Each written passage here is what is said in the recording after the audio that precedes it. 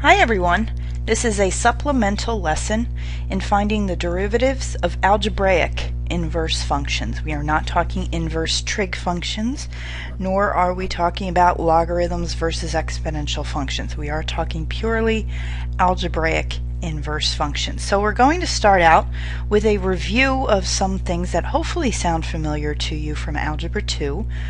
Basically a review of inverse functions, starting off with the definition of a function. Remember that a function is a relation, a set of ordered pairs, in which each element of the domain is paired with one and only one element of the range. Hopefully that definition sounds familiar to you. Now, as you talked about and learned about inverse functions before, perhaps you recall there are three different representations of a function. The first one is that you can represent a function as a relation itself, and I'll provide you with an example of each of these. Remember that a relation is simply a set of ordered pairs. So for example, if you had the relation 5, 3, 2, 3, and -1, 0. So this is a function because it is true that each element, each x of the domain is paired with one and only one element of the range. Second representation would be that as a graph. And perhaps you remember a test that you learned to see if a graph is that of a function, the vertical line test. Hopefully that sounds familiar to you. And finally, it can be represented as an equation.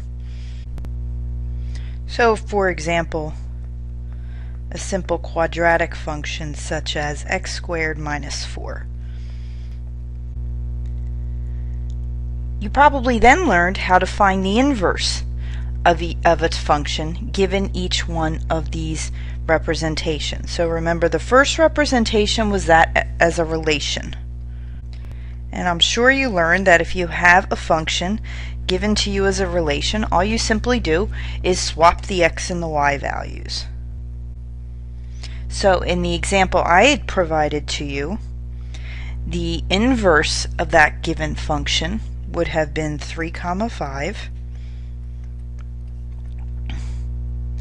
3, 2,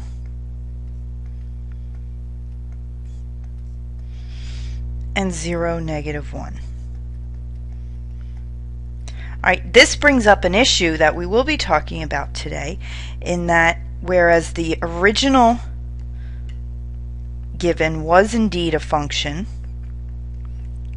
once you interchange the x and the y so as to find the inverse, what you have in the end is not itself a function. Second representation, remember, was that of a graph, and here again you swap the x and the y and replot the points. On your graphing calculator, you do have the draw inverse function that will draw the inverse of any function that you have entered under y equals. Finally, if the function was given to you as an equation, and this is probably the one you did the most often, in order to find the equation of the inverse, you began again by swapping the x and the y values, and then you simply solve for y.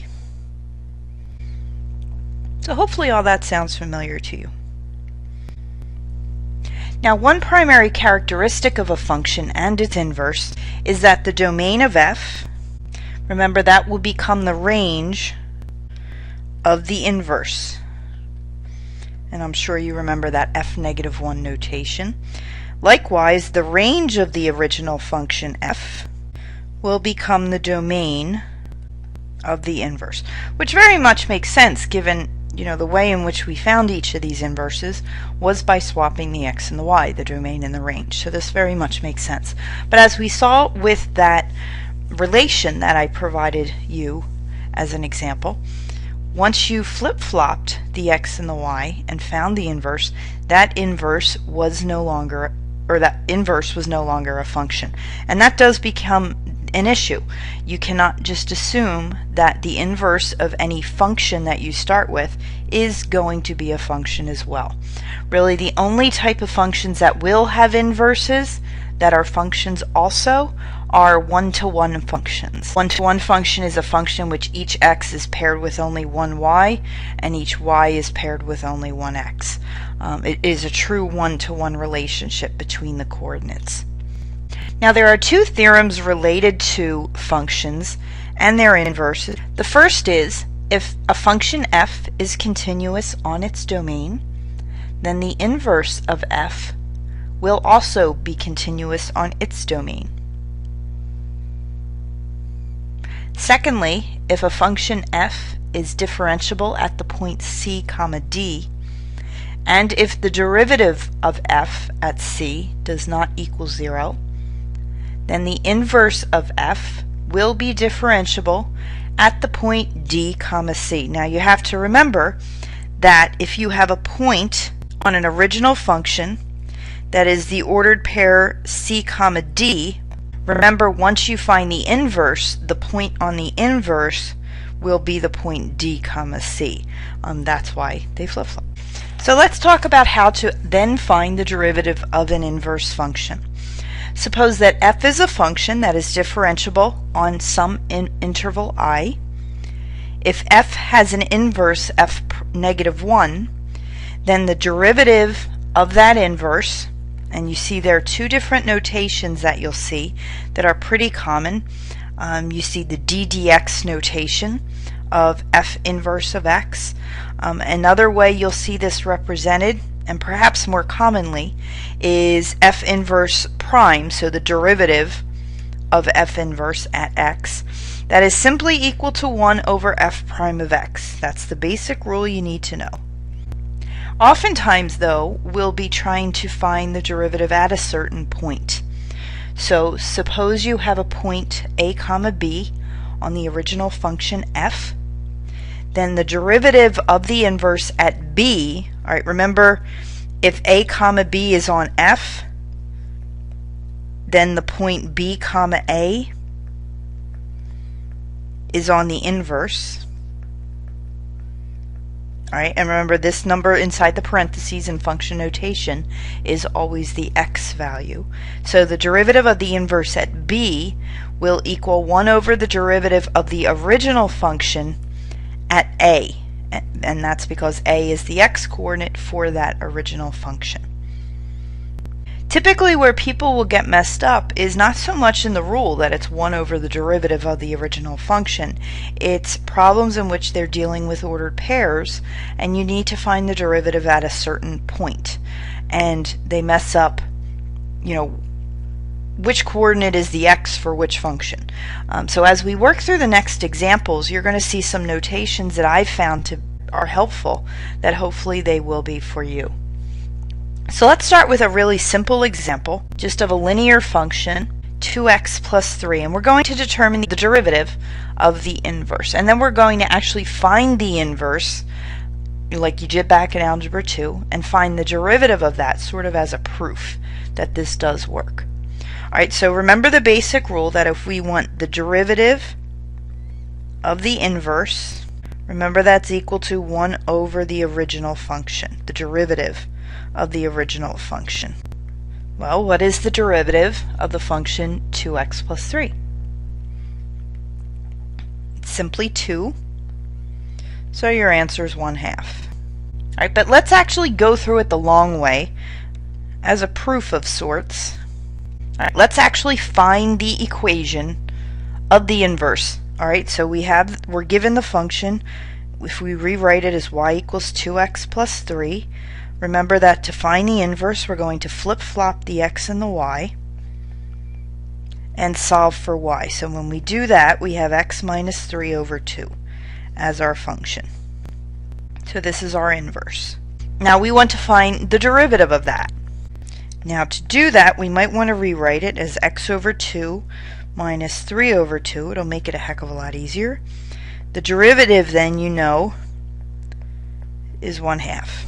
QED, quadrate demonstratum. Any of you future math majors out there in college, you'll find yourself putting that at the end of your proofs. It's Latin quadrate demonstratum. It's Latin for it has been demonstrated. That's what mathematicians typically put at the end of their proofs. Alright, so I have 3 practice problems lined up for us to do. So hopefully as we go through these, you'll see how I have found it's a little bit easier to walk through these. If you keep your thoughts organized as you do your work, these really are not hard.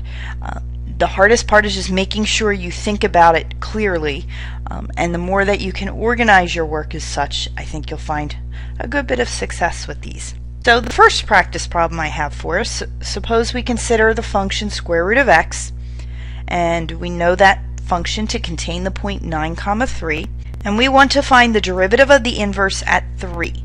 Now you have to remember, if the original function contains the point 9, 3, remember that the point on the inverse is 3, 9. That explains why this is a 3 in there. So we're finding the derivative of the inverse at 3.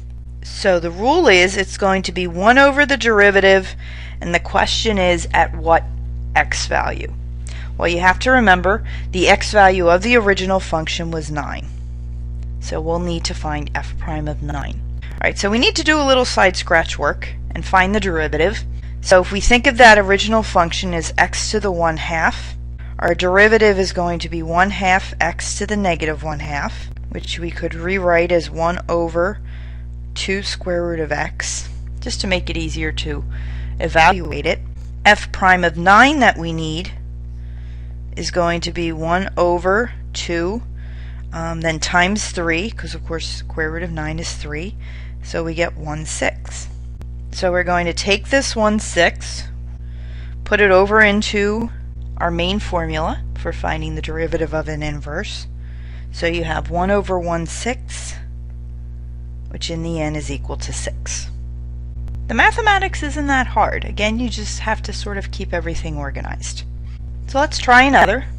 This time we have a quadratic function, x squared plus 2, and we want to find the derivative of the inverse at 3. Now notice they don't give you the entire ordered pair. Alright, you have to remember this 3. It is the x value of the inverse. It's going to therefore be the y value of the original function. Alright, so as we set up our problem for what we want to find, we know it's going to be f prime of something. The question is, what is that something? So what we really need to do is find the x value for that original function, and we do know though that the y value of that original function would be 3. So we can make use of the fact that we know the y value is 3 and set the original function equal to it, and we find that x equals 1. Now you might be asking yourself, well, why isn't also negative 1? Remember that these have to be functions, so we can't have like 2 answers if you want to think of it that way. So we do go with the primary, the principal square root, and that will be pretty common when you do come across these. Alright, so now we know we're talking about f prime of 1 that we need to find. We do need to find our derivative. So the derivative of this function is simply 2x. That's easy enough. We need to know f prime of 1. Well, that's just 2. So we're going to take that and put it up in place of the f prime of 1, and our answer is 1/2 in the end. And we have one more. This time we have a cubic function, 2x minus x cubed, and we're asked to find the derivative of the inverse at -4. Alright, so as we talked about before, that -4, it's obviously the x value of the inverse, and it is therefore the y value of the original. So if we set up what it is we're trying to find, once again, we don't know what that x value is. So we're going to approach it just like we did before, and we're going to make use of the fact that we know that -4 is the y value of that function. Now this is a an equation that you obviously cannot solve algebraically by hand. You will have to solve it on your graphing calculator. Easiest way might be to let y1 equal -4, let y2 equal the 2x minus x cubed, and then simply find the point of intersection. So if you go ahead and give that a shot, you should be getting that your x value in the end is 2. And were something like this on the AP exam, of course this particular problem would be on the calculator part of the test. So then we need to find our derivative. So we know our derivative to be 2 minus 3x squared. We need to find the derivative at 2. So that would be 2 minus 3 times 4 is 12. We get -10. So we'll put that -10 up in place of the f prime of 2. And our answer is -1/10. So hopefully you can see, if you do organize your work, it does make it easier. I have found it helpful over the years to write those little notes, x value of f -1 is the y value of f. Maybe that will help you.